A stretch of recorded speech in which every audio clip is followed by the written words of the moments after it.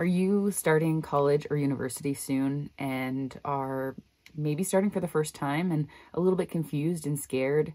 Or maybe you're not starting for the first time, but maybe would like some extra tips to help your experience be easier and just better overall.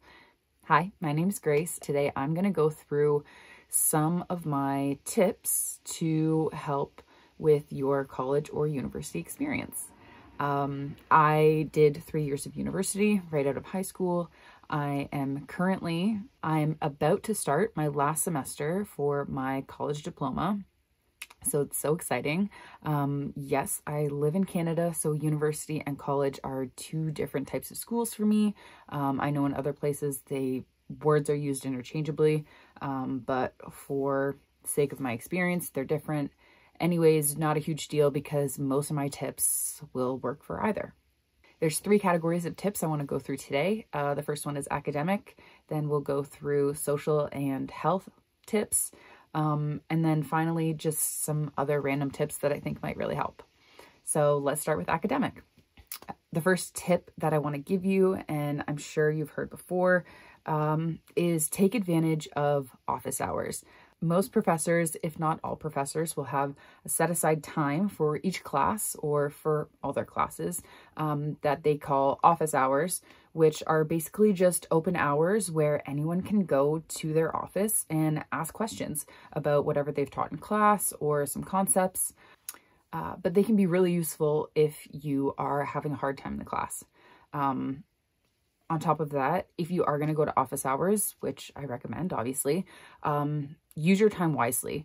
A lot of people go to office hours and the professors don't have a lot of time. They're usually only a couple hours, and if everybody takes 20 minutes, then that time fills up really fast. So when you're going, make sure you have specific questions. So if it's, say, a math class, make sure you have certain problems that you want to go through with a professor and say, I'm having trouble with this type of problem. Can you please go through this with me and kind of help me understand this better? Or if it's something that's maybe not so literal, say like psychology, if you have a specific concept that you're having a really hard time with, bring that and say, I'm having a really hard time with this concept, maybe this part of this concept.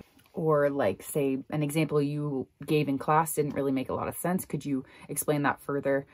Things like that to really get to the point and get the information that you need efficiently. Another side effect of using office hours is building a relationship with professors. This can be great for the current course that you're taking with that professor. If they get to know you and understand how you work, they might be more inclined to be more lenient with marking, especially if it's more interpretive things. I mean, if you get a math problem wrong, you get a math problem wrong. You can't really get extra marks for that. But it'll also help down the line. A lot of programs have a final project or a thesis that you might have to write where you work alongside a professor. So building these relationships early throughout your classes will help you at the end of your program or your area of study, whatever, if you have to choose a professor to work with. This will help you find the professors that really work well with you, and then they'll be more inclined to take you as their student for your final project. My second tip, find a way that works for you to organize and visualize your assignments and deadlines. Using physical planners and calendars can be really, really helpful. I personally was never one that got into planners. I tried, I really did try, but it's hard for me to, open it up and look at it every day. But if that's something that works for you, then that's great. It's a great way of looking at things, and can also be good for setting day-to-day deadlines. If you say, oh, I want to work 25 minutes on this project, you can use that. A way that I used when I was in university was a big wall calendar. Sometimes they'll have the ones that have 4 months all laid out, and you can fill in whatever, September, October, November, December, put all the dates in, and you can put all your assignment due dates on that calendar. So when you have that up on your wall, if you're crossing off the dates, you can see, oh, I have this assignment due date coming closer. Have you started it yet? No. Okay, maybe I should start thinking on starting that. Being able to visualize when things are due is so much less stressful than kind of just looking at the date one day and being like, oh my gosh, this huge assignment is due in 2 days and I haven't even started it. I haven't even thought about it. Another way that I've started using more this past year is actually Notion. It takes a little bit of time to get set up, but so do the other methods as well. Through this digital platform, you know, it's on my computer. I use my computer every day. I can go into it and also visualize and see. You can make a calendar or just make a list in order of date and see this assignment's due, this assignment's due, this assignment's due, whatever. And then plan your working schedule based on that. My third tip, which might be controversial, but I have learned my lesson: do not buy textbooks before you've gone to the first day of class. I've been burned by this before. A lot of classes and schools will give out the information once you know which classes you have. You can go to the school bookstore, and I don't know why I put bookstore in quotes because it's literally a bookstore, and they'll say, oh, you need this textbook for this class. You know, the professor's using this textbook for this class. And while that may be true that the professor is going to use that textbook for this class, sometimes it's not necessary. I had an instance where I bought a textbook. I bought every textbook that I could for the classes that I had, to then go to the first day of class and the professor say, well, it's optional. So why would I spend my money on a textbook that's optional? Another thing is I had another experience where I bought a textbook and then go to first day of class and I need a very specific version of this textbook. I needed the one with the online add-in, which is not the one that I got. Another reason is that there are so many ways to find books online these days, and some of them are legal, some of them are not legal. But I know a lot of schools will have a virtual library. So even if you need that textbook, see if you can get it on your school's virtual library. Then you can look on the online textbook. I know sometimes it's better. It might be easier to have a physical textbook. I really love having physical textbooks, but I'd also rather not spend the $100 to $200 on a textbook that I'm only going to be using for 4 months. Yes, you can resell them, but whatever. That's not what we're here to talk about. Yeah. So check and see if you do need the textbook, if the textbook's available through your school's virtual library, and maybe you can use it there. My fourth tip is to use the school's resources. So the virtual library, tutoring. A lot of schools will provide free tutoring for the students. Use that to your advantage if you're having trouble with a class. They'll also host maybe, writing workshops. If you have trouble writing essays, there are ways that you can find people that will help you within the school for free. For free. Use it. Other things as well, like computers. There's usually computer labs where you can go use a computer to do whatever you need to do, as well as printers. If something needs to be printed out, handed physically in, you can use the printers at the school. You don't have to buy yourself a printer. Sometimes it's easier if you feel like you're going to be printing off a lot of stuff. That might be easier, but schools have resources. And I will say you probably might have to pay for printing, but if you're only doing it a handful of times, it's much cheaper than just buying yourself a printer. Now we can move on to social/health tips. First tip for social/health. Don't be afraid to join a club. There's probably loads of different clubs that are being hosted by people within your school and within the community that you might have an interest in, that you should join. Look into it, join it. I'm sure most of the time it's not that hard to leave if you don't like it. But it's a great way to meet people. And this might be a great way to also meet people who are not necessarily in your program or in your classes. A good way to expand your social circle. Another example of a club, I guess, can be a sports team. Don't be afraid to try to join a sports team, or at least try out for the sports team. You never know what might happen. I played sports at university. I played lacrosse. It was the best decision. I met a lot of my friends there, and it was a good way for me to do something that wasn't just school.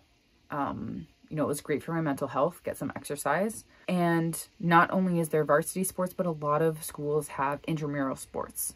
So kind of like teams just for fun.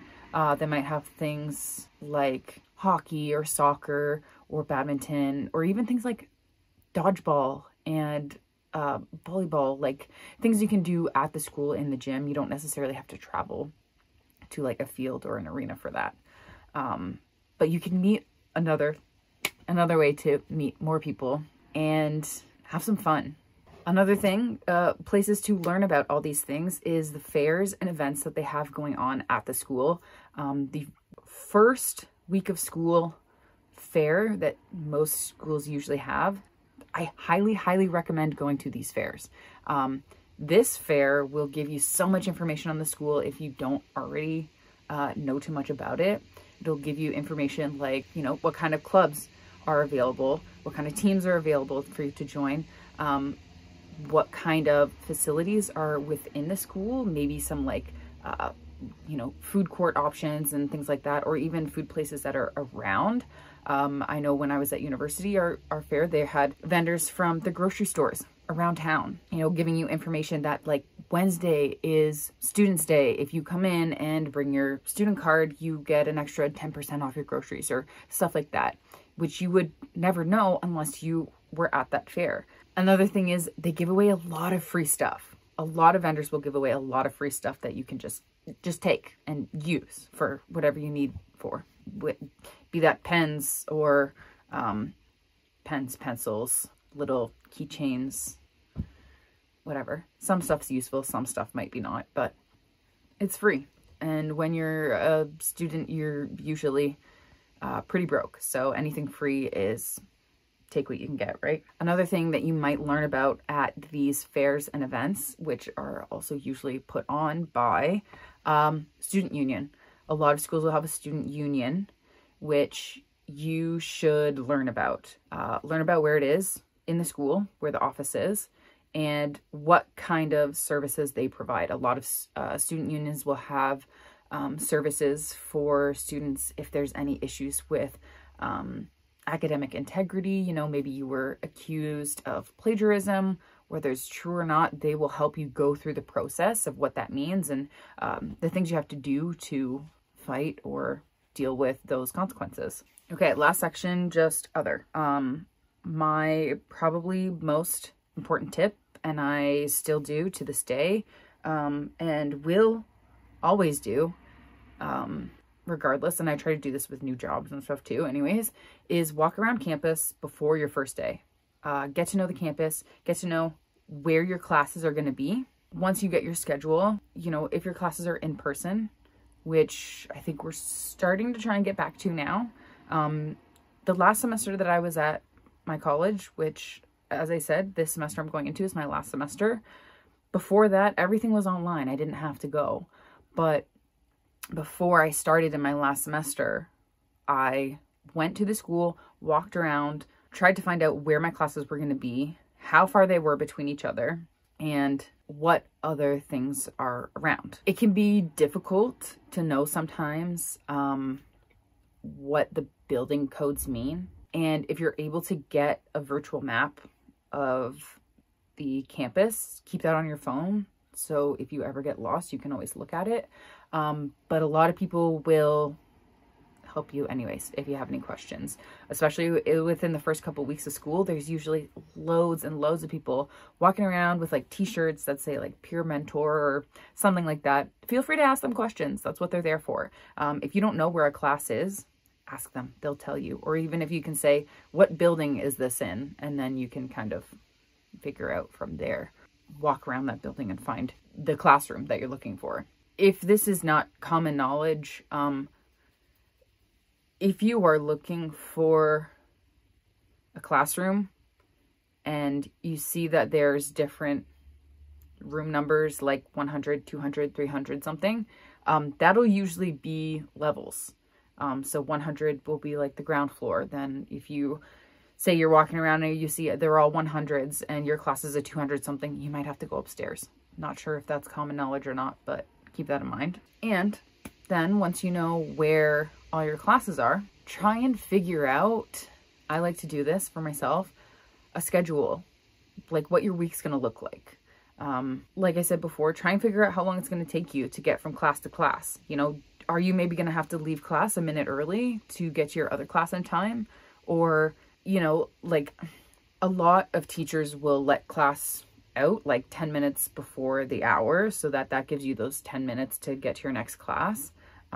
You know, is it going to take you 10 minutes to walk to your next class, or are you going to have to run, or should you maybe bring a bike if you have a bike to bike across campus to the other class? Things like that. Get to know the campus better. And if you're commuting to and from, see how long of a drive it's going to take you. You know, I'm commuting to school right now. It's a 45-minute drive at least on the days when I have to go in. So I take that into account. You know, if I know I have a class at 8 a.m., I'm probably going to leave at 7 because I for sure want to get there before 8. And if traffic's bad or there's an accident or something, then that might take me up to an hour. So I have that little bit of wiggle room. Another thing is, when I was at university, I lived in town, but I had to take the bus from home to school. Take a look at the bus schedule. When does it leave? Are you going to have to leave? Like, are you going to have to be there a half an hour early in order to not be late for class? Or, I know, maybe you don't care about that. I don't like being late. That's just me. There's a lot of things that go into it that you might not realize, but if you can try and think of these things ahead of time, then you might be in a better off position and not as stressed in at least your first couple weeks until you get to know everything and get more comfortable. That's all I have for now. If you have any questions, let me know and I will try and answer them. I also want to do a video about items that you need, items that you don't need, that you think you might need. And also maybe a get ready for school with me to pre-plan, like get all this shit I need and whatever. And what I keep in my book bag that I take to and from school every day. So yeah, thanks for watching. Bye.